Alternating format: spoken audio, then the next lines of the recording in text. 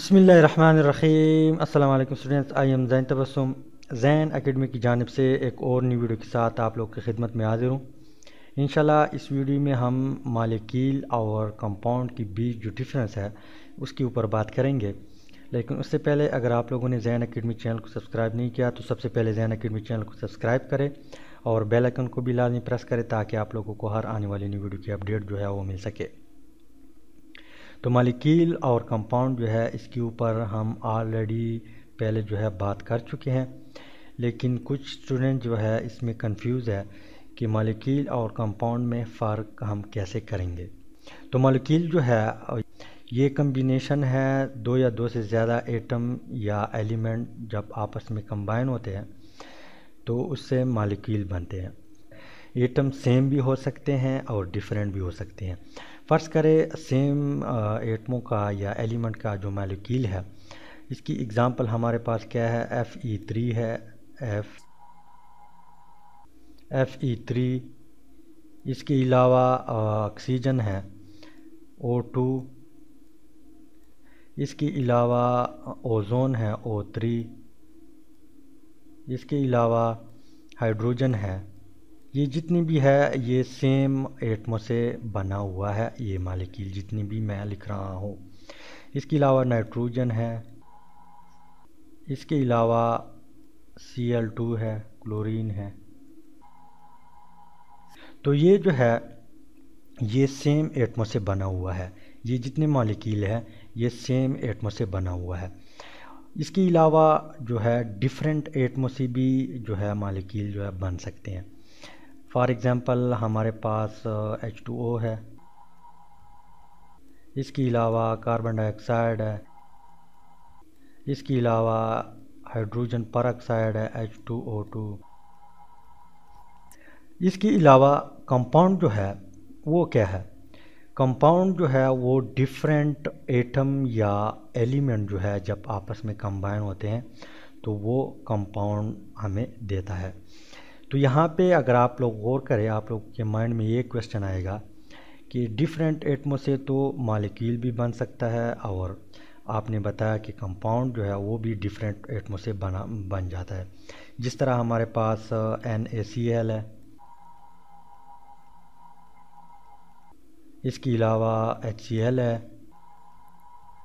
तो यहाँ पे कंपाउंड जो है ये कंपाउंड है, ये भी कंपाउंड है और ये भी कंपाउंड है। ये डिफरेंट एटमों से बना हुआ है, इसको हम मालिक्यूल कहते हैं।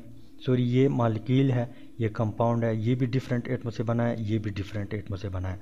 लेकिन इसमें फ़र्क क्या है मैं आप लोगों को बताऊं कि इसमें जो पॉइंट है, यहाँ पे जो पॉइंट है, मालिक्यूल के बीच हमेशा क्या होगा, कोवेलेंट बॉन्ड होगा।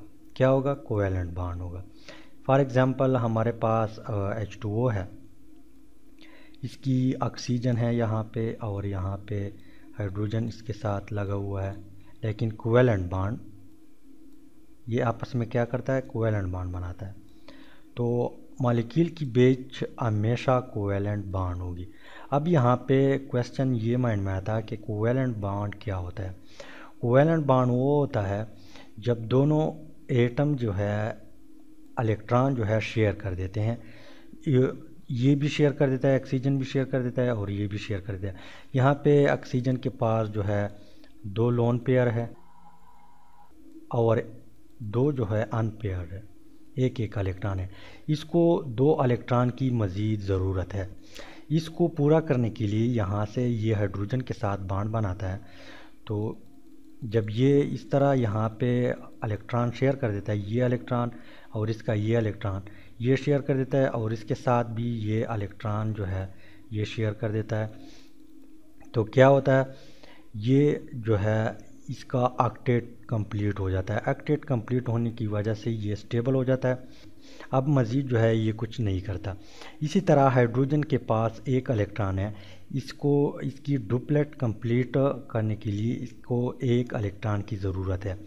ज़रूरत को पूरी करने के लिए ये क्या करता है, ऑक्सीजन के साथ जो है बॉन्ड बनाता है।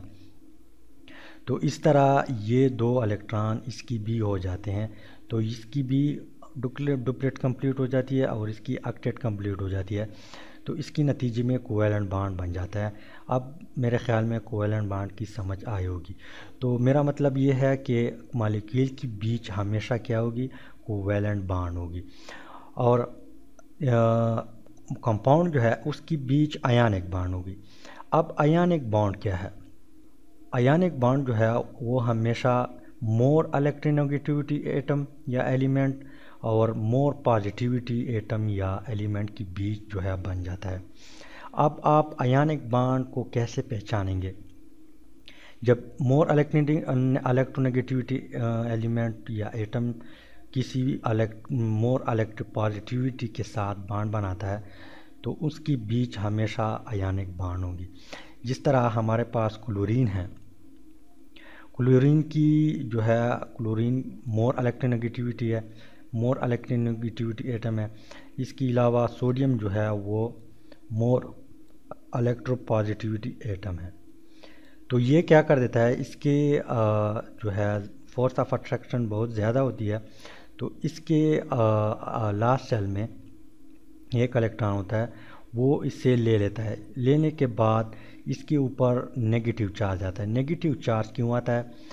क्योंकि इसमें जो है इलेक्ट्रॉन जो है एक इलेक्ट्रॉन ज़्यादा हुआ और इलेक्ट्रॉन के ऊपर नेगेटिव चार्ज आता है। नेगेटिव चार्ज होता है, इसी वजह से एज ए होल क्लोरीन पे नेगेटिव चार्ज आ जाता है।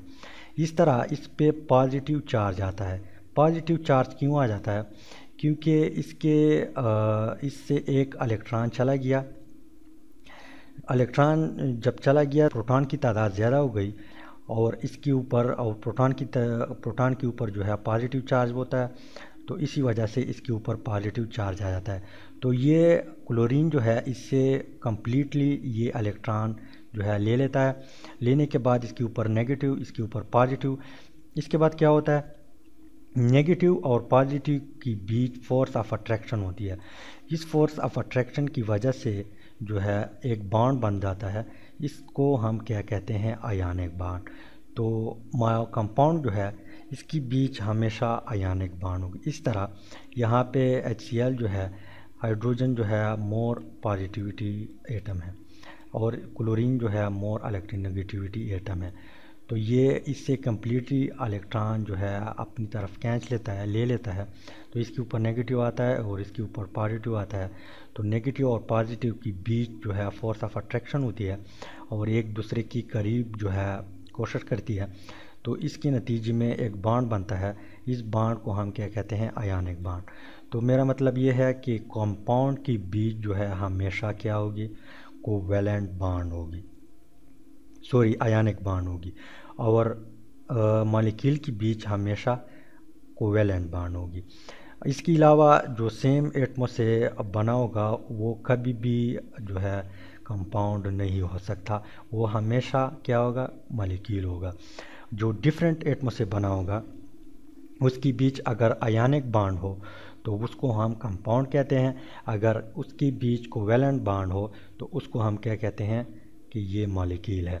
तो उम्मीद है कि ये छोटा सा डिफरेंस इसके बीच में है, इनकी थोड़ी बहुत आप लोगों को समझ आई होगी। अगर समझ आई है तो वीडियो को लाइक करें, शेयर करें और चैनल को ज़रूर सब्सक्राइब करें। Thanks for watching.